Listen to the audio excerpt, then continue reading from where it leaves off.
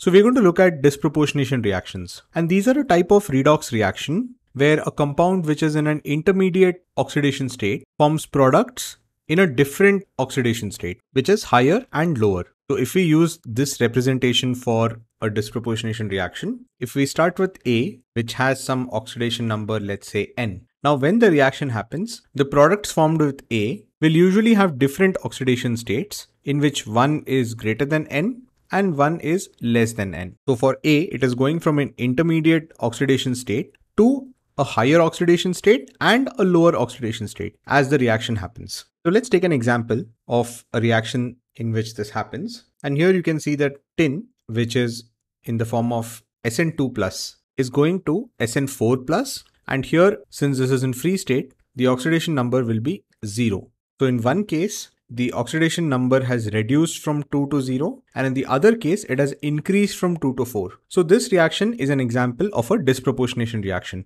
And interestingly, this was also the first disproportionation reaction that was ever studied in the late 1700s. Now let's take one more example, which is this reaction of H3PO3 decomposing to give H3PO4 and PH3. So now let's look at the oxidation state of phosphorus in all three of these. So we know that the oxidation state for hydrogen is +1 and for oxygen it is usually -2. And we know that this is a neutral species, so the sum of all the oxidation numbers should be 0. So we can write down 3 times the oxidation number of hydrogen, which is 1, plus the oxidation number of phosphorus, let's say it is X, plus the oxidation number of oxygen, which is 3 times -2, should be equal to 0.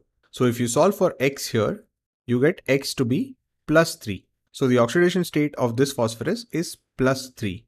Now if we consider the case of H3PO4, again we know that hydrogen will be +1 and oxygen will be -2. So we can write down 3 times the oxidation number of hydrogen, which is 1, plus let's say the oxidation number is X in the case of this phosphorus, plus 4 times -2 should be equal to 0 because this is a neutral species.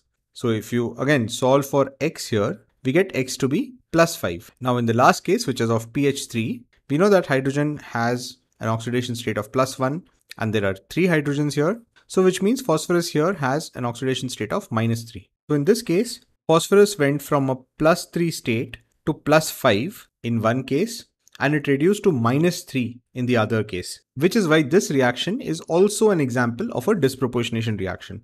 Disproportionation reactions like these are mostly observed in cases where one of the species shows variable oxidation states. So let's see some more examples of this. Apart from phosphorus, sulfur also shows multiple oxidation states. So like here, if we look at the oxidation numbers of sulfur, here it will be 0 because it is a free species. Now here, let's say we want to calculate what will be the oxidation number of sulfur. Let's say it is X. So we have 2X plus 3 times the oxidation number of oxygen, which is -2, is equal to the charge here, which is -2. So if you solve for X, you get X equal to +2. So that means the oxidation state of sulfur here is +2. And here, since the charge is 2 negative, the oxidation state of sulfur is as it is -2. So we have sulfur going from 0 to +2, that is increasing, and 0 to -2, that is decreasing. And so this also is an example of a disproportionation reaction. One more example is of chlorine in this reaction. So again, if we were to look at the oxidation numbers, chlorine goes from 0 here to -1 in this case. And for this chlorine, let's say the oxidation number is X. We have X plus 3 times -2, which should add up to the charge on the anion, which is -1. So if we solve for X, we get X to be +5. So this chlorine will have an oxidation number of +5. So again, in this case also, chlorine goes from 0 to -1 in one case, and in the other, it increases from 0 to 5, which makes this also a disproportionation reaction.